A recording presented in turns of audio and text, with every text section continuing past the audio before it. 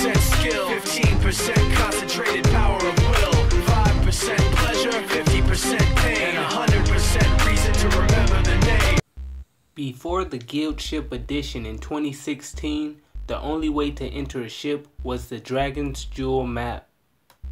The first set armor, named the Glintstone set, was aimed at only working when all pieces were equipped.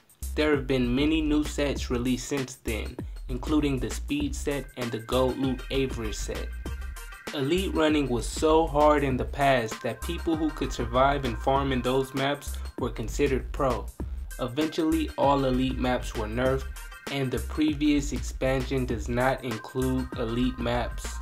In 2015, before jewels existed, a luck-based system required regular gems to be slotted for a chance at a grand gem.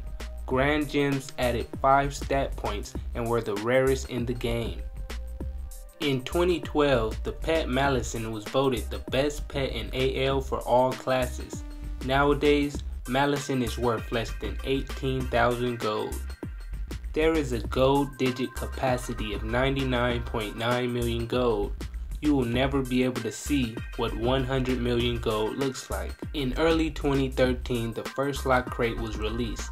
The Grand Watch crate originally contained only 2 epic items and 1 unique legendary item.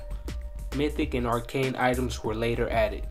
Spacetime Studios games enabled name reservation for 20 platinum in the lead up to the release of Arcane Legends. Guild name reservation was also available before the game was released. Level caps in AL are usually raised 5 levels every expansion. However, the level capacity was raised 10 levels in the Underhaul expansion. Koto Arcano is one of the oldest guilds, created soon after the game's release in early 2012.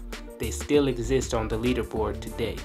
The fastest way to the guild hall is actually teleportation by typing /guild-h in your chat. If you collect the 36 original pets, you will be granted the Beastmaster title. And that's all for this episode of Really True Facts about Arcane Legends. If you enjoyed, leave a like, talk to me down below. See you guys next time.